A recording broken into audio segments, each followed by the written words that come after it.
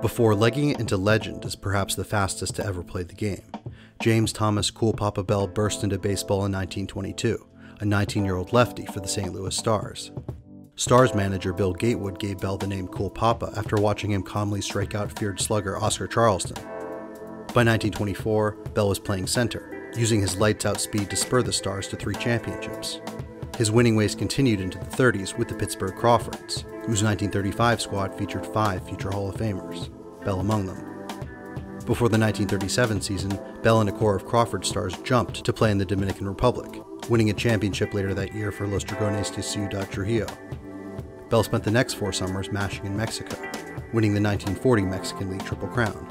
A force well into his 40s, Bell concluded his quarter-century career with 4 stellar seasons for the Homestead Grays, securing his place among baseball's best.